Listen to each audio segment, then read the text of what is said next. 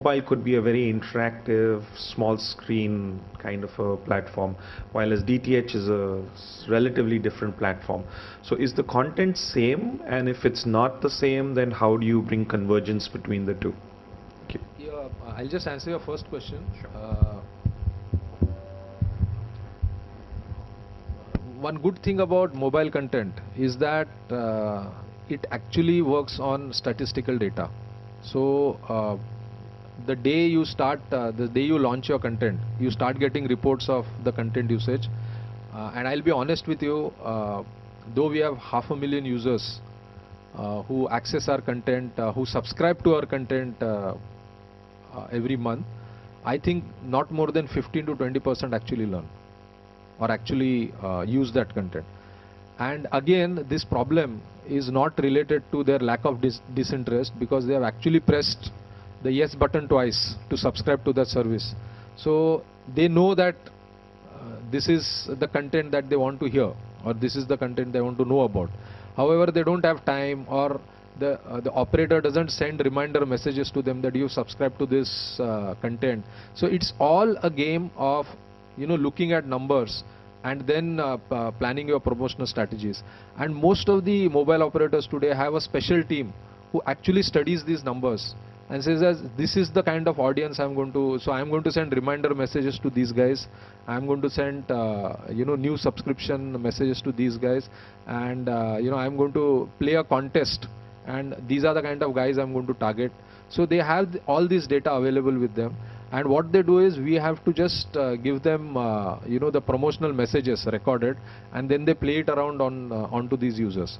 So tracking of content, and especially tracking of content usage is something which is inbuilt into the entire mobile promotion strategy.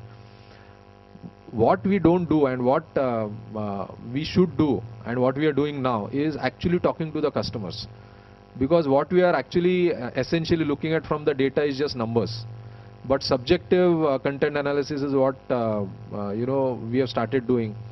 And we had stopped doing it earlier because we launched English Seco in September 2009, and we spoke to our users in the first month, and we had to actually disband the entire program, and we had to recreate the entire thing again, because we had, for example, we had taught them how to speak on a railway station and bus stop and all that, and the guys who we called up, they said, I want to know how to talk to a receptionist.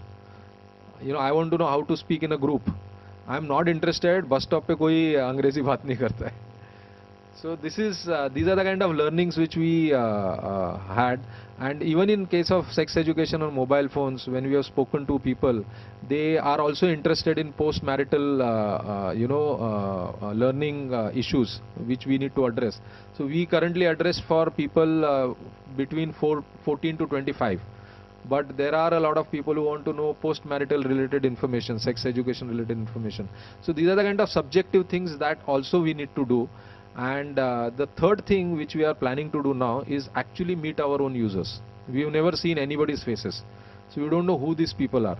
So we had called up a girl, and she said that I learn your English Seco, I access your English Seco program, and they learn on a speaker phone. 7 of them sit together on a terrace, and they learn English Seco on the terrace. Because they don't want their parents to know, because the parents have told them that if you even try to learn English, we know that you want to do a job, so we don't want you to do all these things. But these girls are sitting on the terrace and learning. So we have had these kind of examples, and it is very critical. We've known that if the operators genuinely promote these kind of services, there are users who are willing to use the content. So this was your, what was the second question? The content, yeah. Now, as I said in my presentation, see, for example, education content, especially for schools, cannot go on mobile phones, is what our estimate has been, because for 2 reasons. Except urban areas where students tend to have phones from 8th standard onwards, kids do not have phones in this country. So keeping that context in mind, if we have to reach the kids through a mass media channel, then DTH looks like a best option for us because it is interactive and it is visually appealing, which is not the case with a mobile phone. And typically a mobile phone needs a high level of motivation in terms of self-learning.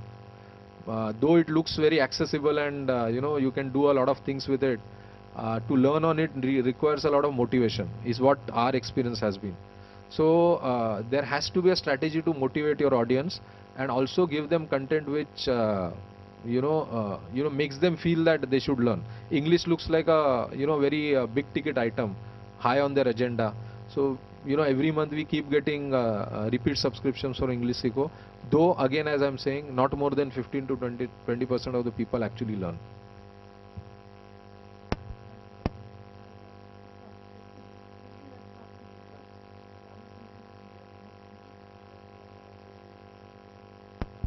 Content providers, it mostly irritates the customer, simply pumping the SMS. Number two, some weaknesses of the customer they exploits and they divert their creativity also to unwanted activities, and they will eat away the students' time also by changing their interest on some unwanted sexual things or like that. Just I feel your reaction I'll just or take comments. 1 minute to just see 99% of the content today ported by the mobile operators is in the entertainment space, and you look at any FMCG business, all kinds of strategies are undertaken to sell a product to a customer, whatever the strategy is, and I don't think a lot of thought is given whether this is something which should be legally done or is this something which is morally right.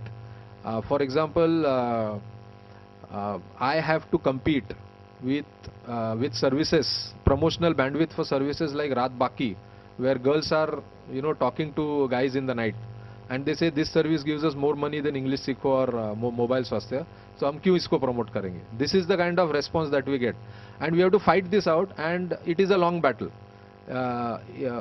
Because today what we believe is the audience is looking for good quality content.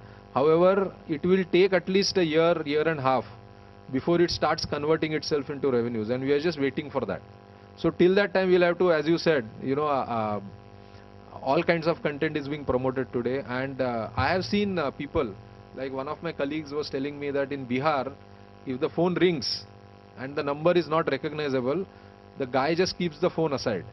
So when he asked him why does he keep the phone, I said, kuch dabaega to paisa kaat leta hai. So these are the kind of things which are happening. But I think we have seen that especially at the senior level, CEO level, MD level, there is a lot of interest in promoting